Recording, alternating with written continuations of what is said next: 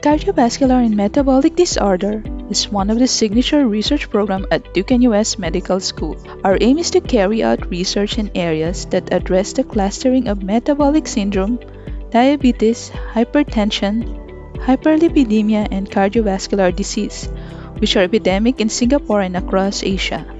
To achieve this objective, we bring together top-flight researchers working to unravel the interactions between metabolic disorders and cardiovascular diseases, focusing on translational discoveries that can impact clinical care. My name is Stuart Cook. I'm the Director of the Cardiovascular and Metabolic Disease Signature Research Program here at Duke-NUS. CVMD program is very tightly aligned with the program with National Heart Centre Singapore, which is on the patient end of the spectrum. In CVMD here in Duke-NUS, we're more on the translational end of the spectrum of science relating to cardiovascular and metabolic disease. Between these two institutions, we have joined together to make a virtual institution called the National Heart Research Institute Singapore, which brings together the clinicians with the basic scientists to give us the best chance of translating excellent science for patient care. Within the CVMD program here at Duke-NUS, we have 14 principal investigators who lead individual programs, and these range from basic science through to computational science and through to more translational science, working on things like fat, diabetes, heart muscle function, the thyroid gland, and the liver. Within the program, we are very open to and encourage students to come through and participate in our programs and in our individual research endeavors. And we have PhD students who come through Duke-NUS through the basic science program, but also we have medical students who can incorporate part of their training as a PhD in an extended training period before becoming clinically qualified doctors. We're very proud of our ability to pull through basic research into the clinical environment, and this is very much helped by our very strong links with the National Heart Centre Singapore and the clinicians there who enable us to get access to patients and patient material, which is critical for effective translational science. We're also extremely proud of our ability to bring our basic science through translation and into the commercial sphere with regard to patents and spin-out companies, which is something that we have done very successfully and really brings the science to the patient at the end of this long journey of translational science. Cardiovascular disease itself, just to point out, is extremely important. It is the #1 cause of death and ill health in Singapore around the world, and it is fueled by this epidemic of diabetes and obesity. And this is something that we are trying to tackle holistically as a group here. So we have people working across the spectrum from the diabetes angle to the obesity angle to the endo-organ angle, which is the injury to the vasculature, the arteries, and also to the heart. So by bringing this all together within one space, we actually have a very nice transition of expertise between the research programs, which is very synergistic, enables us to drive the science forward very fast.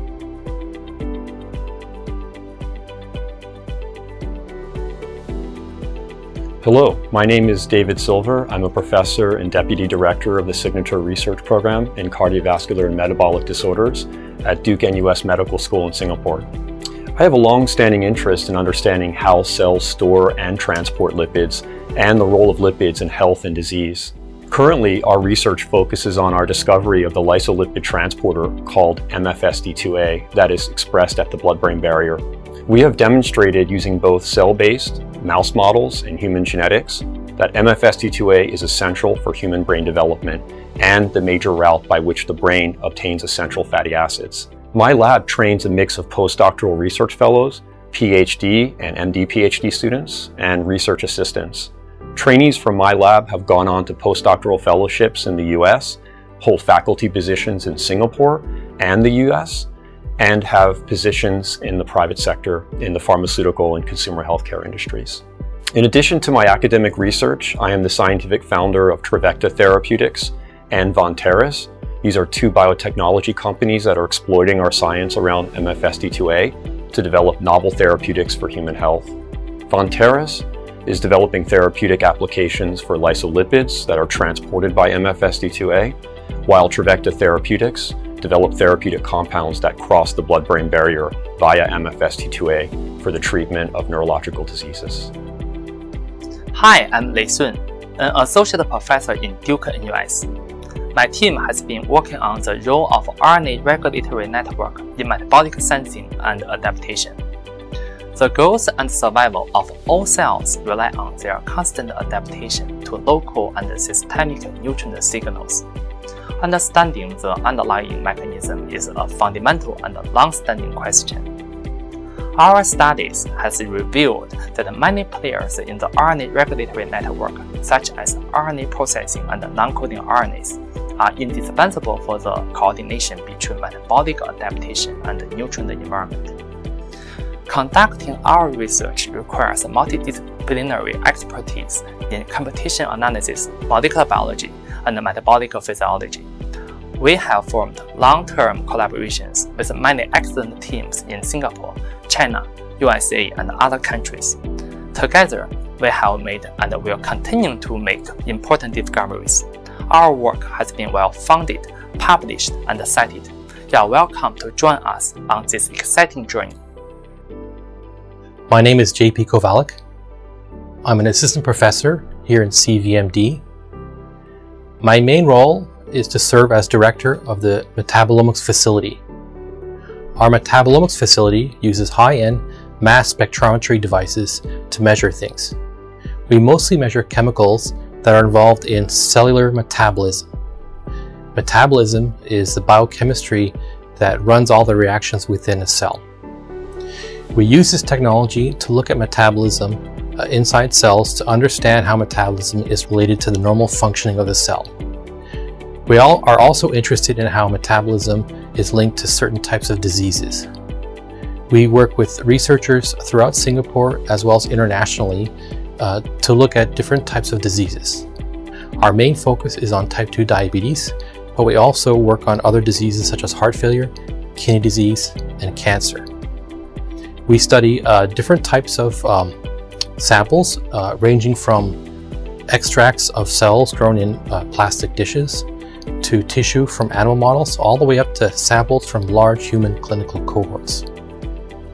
I'm also involved in translational research to look at human diseases. I work with a large cohort of researchers in Singapore studying diabetic kidney disease. I work with cell models, rodent models with the disease, as well as with patients in the clinic who have diabetic kidney disease. Our goal is to try to get a better understanding of how metabolism and changes in metabolism are connected to the process of kidney disease in patients with type 2 diabetes. I also am involved in more basic research projects.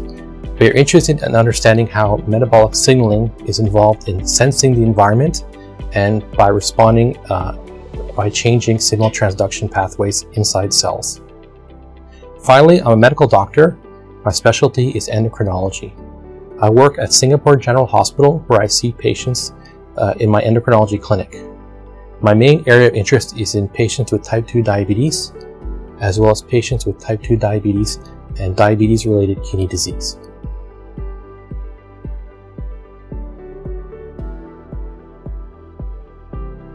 I'm Tom Kaufman, currently the Dean of Duke-NUS, and was also the founding director of the Cardiovascular and Metabolic Disorders Signature Research Program. I'm a kidney doctor by training and have for many years been doing research on the kidney and in its role in hypertension, and in particular on one important kidney disease, diabetic nephropathy. That's the main focus of our laboratory here, and we're working on this disease, which is a major public health problem for Singapore. In fact, Singapore has the #1 incidence of diabetes as a cause for end-stage kidney disease. And our work here is trying to understand the basic underlying mechanisms of that disease in order to design new treatments and new ways of diagnosing this problem. Our work on diabetic kidney disease is supported by a large collaborative grant for the National Medical Research Council called Dynamo. And Dynamo supports quite a large program consisting of both basic discovery scientists all the way to clinical researchers who work on patient cohorts that consist of more than 30,000 patients here in Singapore.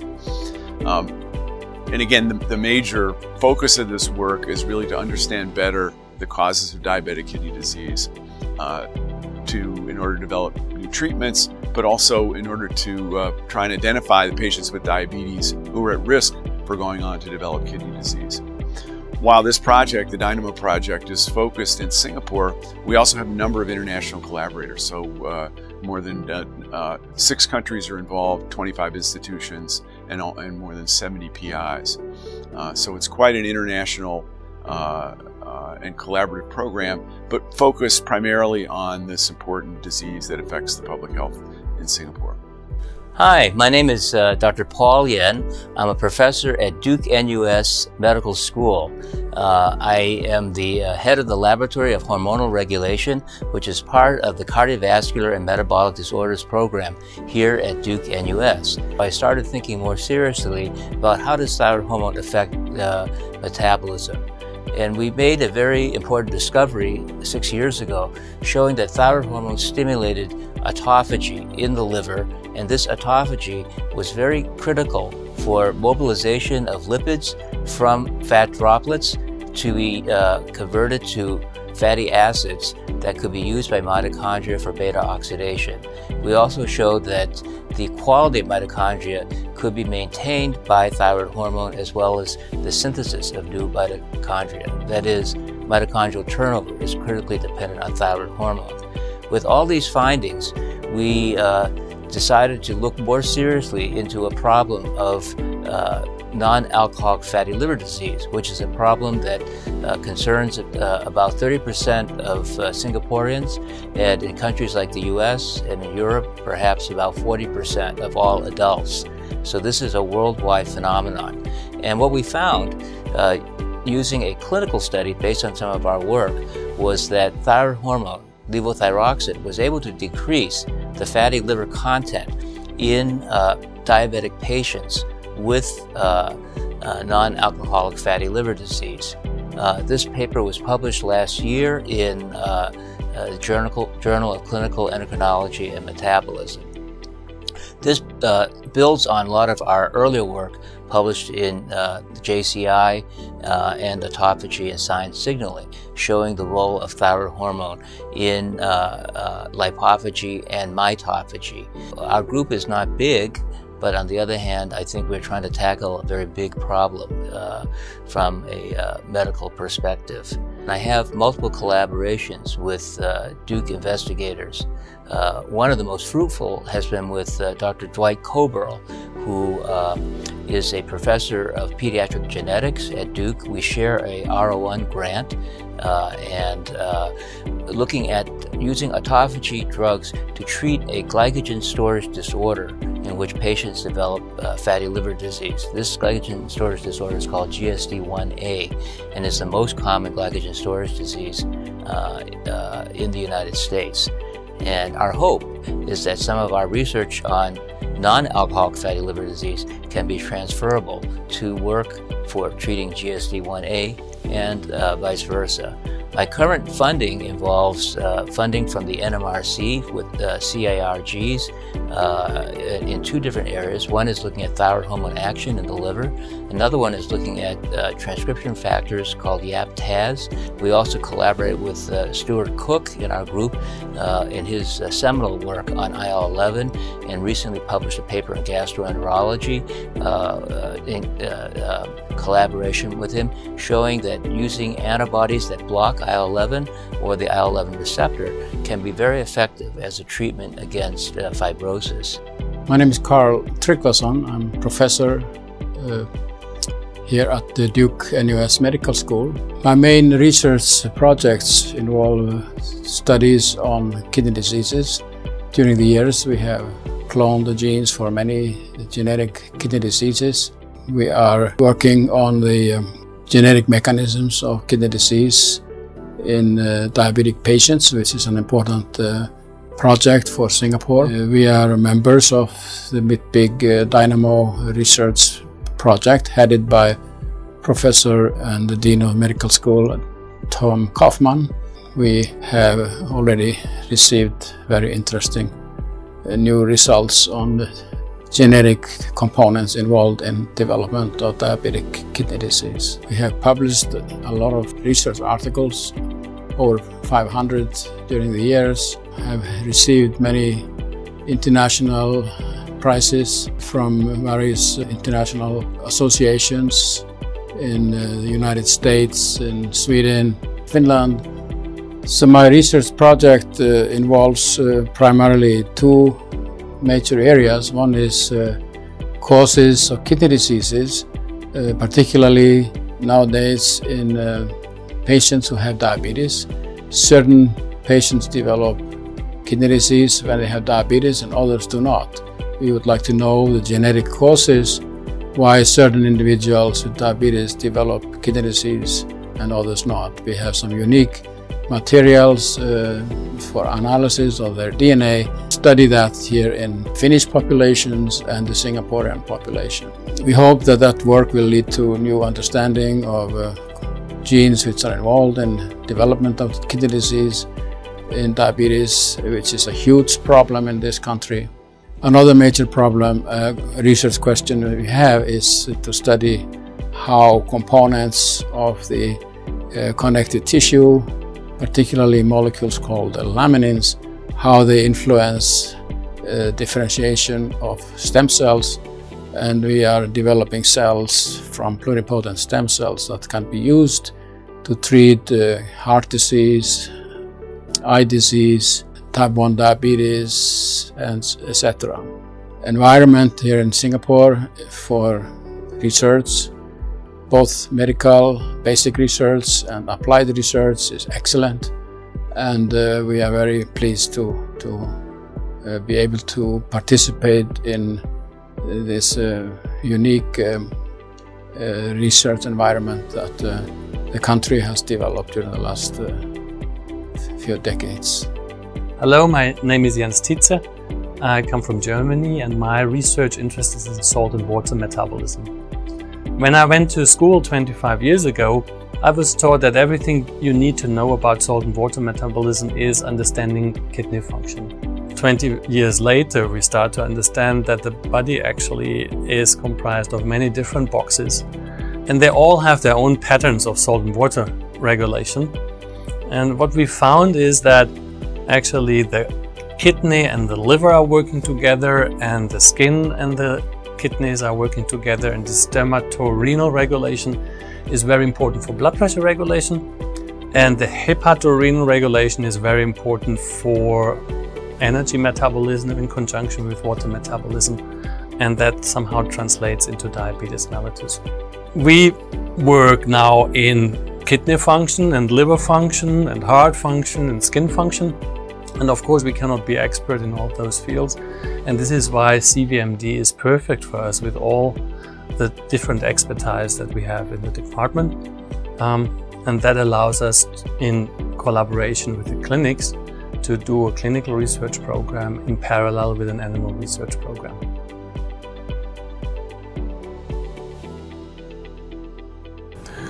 So my name is Stuart Cook. I'm a professor here at Duke-NUS and also a consultant in the hospital at the National Heart Centre Singapore. My research group is focused around using genetic and genomic approaches in humans and patients to try and find new disease pathways and genes that we can then validate in the basic science lab and then bring this forward to patients is our ultimate goal in terms of translating it for diagnostic or therapeutic use. We've been particularly interested in the genetics of heart muscle failure, which is a condition called dilated cardiomyopathy, where the heart gets big and baggy and it can't pump properly, and made a number of very insightful roads into this over the last number of years, particularly in the titin gene, which is the biggest gene in the human body. And these have this body of work has now matured and has actually translated to the clinic. And we are now using diagnostic tools that we developed in the basic science lab, which have now transitioned into patient care both here in Singapore and also around the world. So that's been a very gratifying experience over the last 5 years or so. More recently, we've been interested in a condition called fibrosis, which is scarring. And scarring happens in diseased organs such as the heart and the kidney, but also in other organs like the liver, the skin, and the back of the eye. And we set out on a large research program with collaboration at the National Heart Centre Singapore with the surgeons there.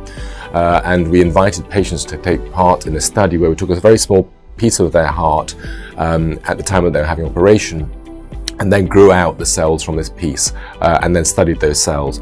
And this led to the breakthrough discovery of the gene, the interleukin-11 gene, we call it IL-11, which is critical for fibrosis. We published this in Nature in 2017, showing that this gene controls the fibrosis of the diseased heart and also the diseased kidney. This then resulted in an explosion of research really in my group around the interleukin-11 gene, and we have now studied its effect in the lungs and also the kidney, furthermore in the liver, and also now the skin and the pancreas. And what we're finding is this gene is critically important for scarring and regeneration of all the organs in the body. And what's quite exciting about this work is we've now been able to file a number of patents. So we've filed over 8 different patent families around this gene and around special drugs called therapeutic antibodies which turn this gene off. And we've managed to take these patents and these products and license them into a spin-out company here in Singapore called Enliafen Bio, where we are actually developing these antibodies for use in humans to try and prevent and actually reverse scarring and organ dysfunction, particularly of the liver, and with a focus on the liver and the kidney right now. And we aim to bring these technologies and these drugs to patients in safety trials towards the end of next year in 2020. And so this, I think, is a very nice illustration of a body of work that comes from discovery based on patients, then into the basic science lab to prove how it works, where we then develop tools which can be used for basic science, but then can be developed further and translated towards patients, and then commercialized in a company which then enables us to raise money and bring this technology to patient care. Hello there, my name is Derek Hausenloy. I'm a professor in the Cardiovascular and Metabolic Disorders Research Program at Duke-NUS Medical School and Senior Consultant Cardiologist and Clinician Scientist at the National Heart Centre Singapore. Our research group conducts both basic science and clinical research in the area of ischemic heart disease, heart failure, and cardiac MRI. Our research focus is the discovery of novel treatments for protecting the heart against the detrimental effects of acute ischemia reperfusion injury in order to prevent the onset of heart failure. We use a translational approach to cardiac protection, ranging from cellular and animal models of acute ischemia reperfusion injury to proof-of-concept clinical studies in acute myocardial infarction and cardiac bypass surgery patients, and finally to large multi-center randomized clinical trials focused on clinical outcomes. I have been PI on over 30 research grants and have authored over 260 papers. I received the ESC Cardiology Outstanding Achievement Award and the BSCR Marshall Research Excellence Award. And in 2018, I was named Highly Cited Researcher, which is awarded to the top 1% of researchers for citations in field and year in the Web of Science. Hi, I am Manvinder Singh, Assistant Professor at the Duke-NUS Medical School. My lab studies congenital and adult cardiac diseases. We work in 2 main areas. First, we want to understand how cardiac tissues are formed during embryonic development and how defective signaling pathways lead to congenital defects. Second, we want to determine whether the molecules and signaling pathways required during embryonic development are also important in the adult heart for cardiac homeostasis or cardiac repair after ischemic injury. Recent publications from the lab have implicated hippo and semaphorin signaling pathways in several congenital and adult diseases, such as coronary artery disease, ventricular non-compaction, and myocardial infarction. Our long-term goal is to apply lessons learned from our developmental studies to better understand and treat cardiovascular diseases. We use mouse as a model organism and a variety of molecular biology, biochemistry, and genomic techniques to study cardiac diseases. Work in our lab is supported by grants from the National Research Foundation, Ministry of Education, and Ministry of Health. Hello, I am Lena Ho, Assistant Professor in the CVMD Department of Duke-NUS Medical School. Our genome encodes hundreds of small peptides or small proteins that to this date have unknown functions. My lab is very interested in these because they offer us potentially new and valuable insights into human physiology. For instance, during my postdoc, I discovered that Alabella, one such small peptide, is crucial for controlling blood pressure during human pregnancy. Currently, my team, called the Endogenous Peptides Lab, is interested to deorphanize these peptides in the cardiovascular system. Recently, we've discovered that the mitochondria, which is the organelle responsible for energy production, is highly enriched for these small peptides, where they play integral roles in metabolism. Because many of these are altered in common human diseases, we aim to find out exactly what they do and how they do it. Our long-term goal is to target these small peptides and their underlying pathways to boost cardiometabolic health, especially in degenerative diseases, including aging. We have multiple collaborations both locally and internationally, and our lab is home to 2 PhD students who are working very actively to functionalize these peptides in both the cardiovascular system and also in the context of inflammatory diseases. Our work is funded by scholarships awarded by the National Research Foundation of Singapore and the Howard Hughes Medical Institute in the US.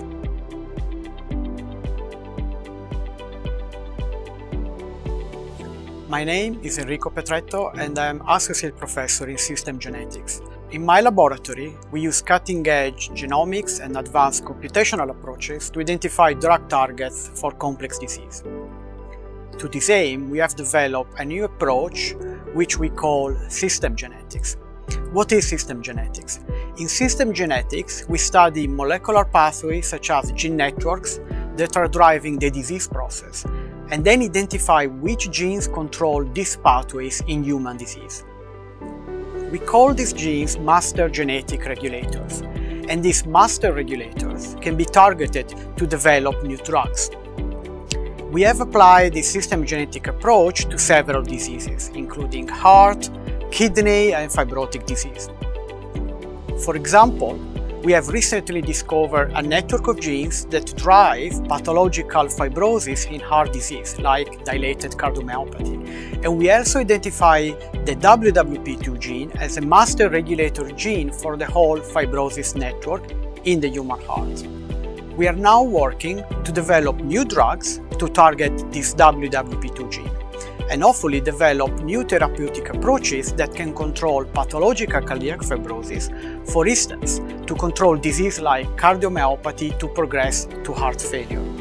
Our system genetics approach is highly multidisciplinary, and we combine computational methods with mechanistic experiments in cells and in vivo systems, also using preclinical models of disease. As such, my laboratory hosts computational biologists, bioinformaticians, data analysts, as well as molecular and cell biologists, and provides a highly stimulating environment to learn and study complex disease.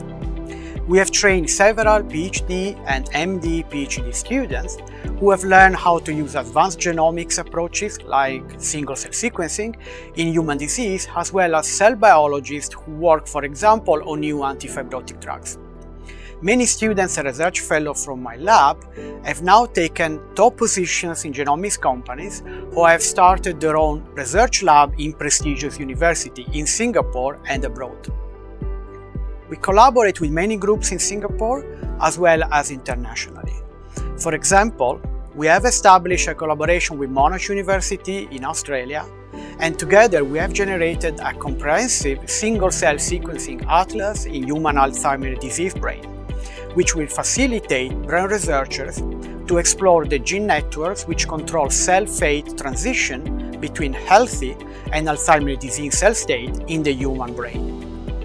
My lab is now focused on translating our system genetics approach to efficiently identify new drug targets for important diseases like diabetic nephropathy, fibrotic heart disease, and Alzheimer's disease. Hi, my name is Sujoy Ghosh. I'm an associate professor in the program in Cardiovascular and Metabolic Disease at Duke-NUS Medical School. I'm also affiliated with the Center for Computational Biology at Duke-NUS. My lab is divided into a dry lab and a wet lab. In the dry lab section, we use advanced bioinformatics analysis of complex data sets. My own research interest is in understanding the genetic basis of cardiometabolic diseases such as diabetes, obesity, body fat deposition, and exercise capacity in humans. So what we do there is we have access to large data sets that we analyze using advanced methodologies to identify new genes and new pathways that might be associated with particular traits. On the wet lab side, our lab works to validate some of the genes and pathways that are identified from our bioinformatics screens. So for example, right now we are working on identifying and validating 2 novel genes that we found was associated to atherosclerosis. In terms of collaborations, our lab collaborates extensively with national and international collaborators both for the dry lab and for the wet lab side. For the dry lab, we work with investigators who have large data sets such as from omics studies or from next generation sequencing studies, and we again apply integrative bioinformatics tools to identify pathways and new genes arising from their studies and to gain meaningful insights from those studies. For the wet lab, I collaborate with investigators who have expertise in, say, for example, mouse models to progress the findings that we can get from our bioinformatics analysis. Our lab has been relatively well funded over the past few years from Singapore as well as from outside.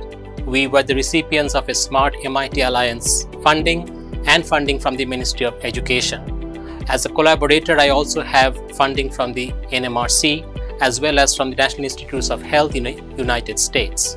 Right now, my lab has undergraduate students, master's level students, and postdoctoral fellows. They work on either the dry lab or the wet lab part of the lab. We are all quite busy for most of the time, but we enjoy tremendously what we do.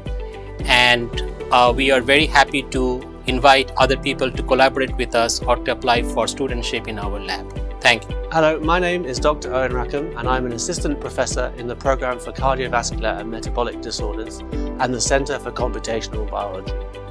I run the data-driven biology group here at Duke-NUS, which combines both experimental and computational expertise to tackle important questions in biology.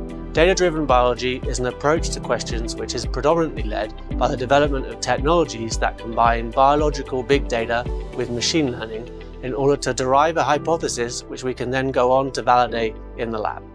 Our main focus is on understanding what defines different cell types. By doing this, we're able to find ways to systematically control cell type, giving us the ability to create any human cell type in the lab. The reason that this is so important is that once we have this understanding, we can generate therapies that use our own cells as drugs, so-called cell therapy. We can also work out how the environment drives cell type changes that occur in disease, and then finding interventions to stop this from happening. Critically, because we are a data-driven lab, we are not constrained to work on a narrow set of problems, and this has meant in the last 3 years we have published high-impact papers in fields as diverse as neuroscience, cardiovascular disease, and we have ongoing interests in cancer and stem cell biology. Our goal is to have a global understanding so that we can help improve any disease that we study. We have a number of institutional, national and international collaborators. We work within Duke-NUS with Professor Cook and Dr. Schaefer, and internationally with Professor Polo from Monash in Australia and Professor Goff from Cambridge in the UK. In the last 3 years, my group has been involved in grants worth over 15 million Singapore dollars, 5 million of which has been awarded directly to our group. We have represented Duke-NUS at a number of international conferences and as members of large international consortiums such as the Phantom Consortium and the Human Cell Atlas. We have published papers in high-impact journals including Nature, Nature Genetics and Circulation, and we're always looking to generate IP for the university by developing novel methods, a number of which we have filed patents on.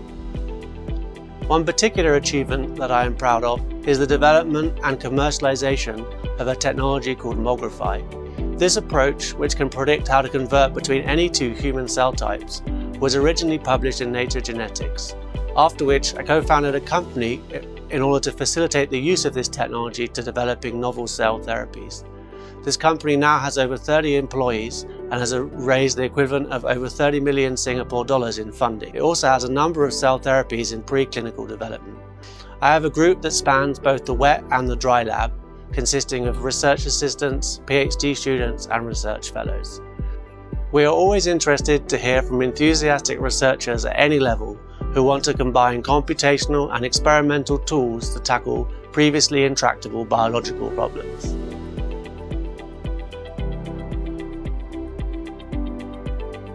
Hi, my name is Anissa Wijaya. I'm from Professor Stuart Cook Lab. I've been here in CVMD Duke-NUS for almost 6 years. Hi, I'm Bernice Wong from CVMD program here at Duke-NUS. I'm currently a postdoctoral research fellow under the mentorship of Prof. David Silver. So I first joined Prof. Silver's lab 6 years ago. Hi, I'm Brijesh Kumar Singh and I joined here at Duke-NUS 7 years back, and I'm working with Professor Paul M. Yan at CVMD. I'm Siti Aisha. I'm Research Assistant in Prof. Mavendra Singh Lab in Department of Cardiovascular and Metabolic Disorders. I've been with Duke-NUS for a year. Hi, I'm Zing. I'm an analytical chemist at the Metabolomics Lab. It has been 5 exciting years of working here. Hi, I'm Rashida. I've been working in the diabetic nephropathy lab for the past 4 years under my mentor, Professor Thomas Kaufman. Hi, I'm Sonia Chotani. I'm currently a final year PhD student. I joined CVMD almost 3 years ago. My name is Kento Kitada, a senior research fellow working at Jens Titze's lab at CVMD Duke-NUS. I came from Japan and working at Duke-NUS for 2 years now. Hi, my name is Monica. I've been working with Carl Chikasan Laboratory in CVMD Duke-NUS.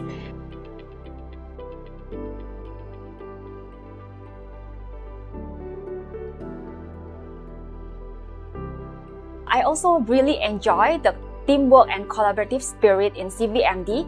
Actually, one of my main projects was started in the pantry by a simple chit-chat with an assistant professor from another lab. And here we are, 2 years later, we had a publication together and we are still working on a few more. The nice thing about Duke-NUS is that the labs here are an open concept, so you can easily cross to the other labs just to borrow a reagent or to seek help with a problem, like if your experiments don't work, or even just to chat with the others. What I really enjoyed here is just the openness and how all the PIs here are actually really approachable as well. So it's a very fun experience all the way, very encouraging environment from the PIs. And I joined here as postdoctoral fellow, then I got promoted as senior research fellow, then got promoted and joined as assistant professor research. All the way along is very supportive environment from my mentor Paul M. Yan. It has been a good learning journey. I've met a lot of mentors that guide me throughout for all the laboratory technical skills to coordinate lab experiments. Using highly sophisticated instruments such as the mass spectrometers, I help researchers gain insights in their experiments. There are many opportunities to win grants and awards to aid in career progression. Working on a variety of intriguing projects with multi-talented colleagues, I'm able to broaden my expertise. I'm really thankful with Professor Derek and the university to giving me this opportunity. Here you get all the resources and high technology quality to development the best research ever. I really enjoy being in the lab basically because my research group, we all have like different kind of personalities that make the everyday different and enjoyable. We do care about each other, and I think that's the best thing about this lab. It's not about work only, it's about work and enjoy what you're doing. CVMD Duke-NUS has a wonderful environment to do research. For example, all professors are very nice and friendly, and we can easily collaborate each other. Also, young researchers are highly talented and highly motivated. And this environment allows us to develop our research and skills as a scientist. Being in this lab allows me to grow independently as a researcher and also develop my critical thinking for my future career path. CVMD has a strong and wonderful team members that allows us to help each other and to grow scientifically. I have had the pleasure of working collaboratively in 3 labs, that is with Prof. Stuart Cook, Prof. Owen Rackham and Prof. Sebastian Schaefer. My work focuses on identifying regulators for scarring in the heart. Throughout my PhD, all three of my mentors have been extremely supportive, and this has helped me see my project through completion and also get appreciated by peers across the world, and this has greatly helped me broaden my perspectives and knowledge. Come and join us.